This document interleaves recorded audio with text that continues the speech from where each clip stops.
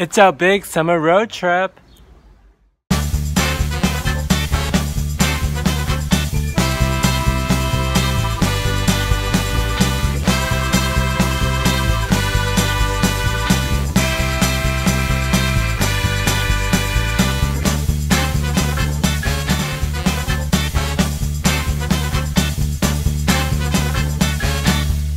Welcome to Stonehenge. Let's take a look around.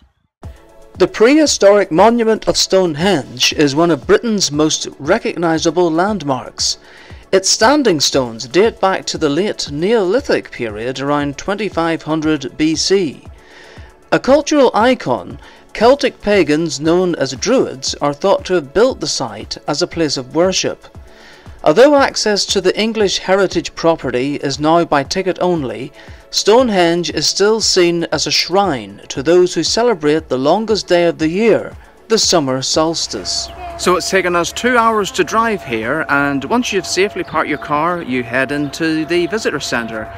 And we've got a mile's trek ahead of us before we even reach the stones. The visitor centre includes a shop and cafeteria, and houses, probably similar to those around the time of the Neolithic era, when Stonehenge was built.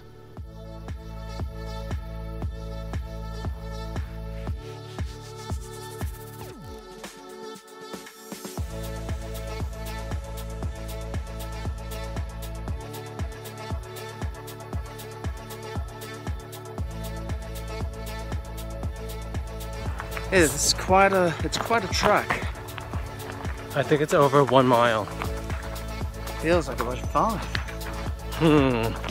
Let's get walking. We're still walking.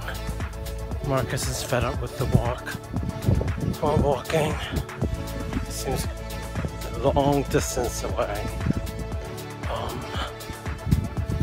Yeah, hopefully the view will be worth it. I've been there about 3. I have been to Stonehenge about 2 times already, but this is the first time that I've had to do this walk.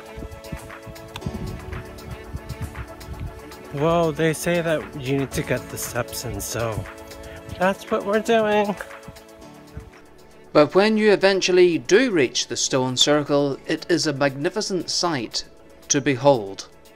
It's unbelievable how these stones were erected all the millennia ago, and we don't know the origins of it, we don't know why it was done, we don't know how it was done.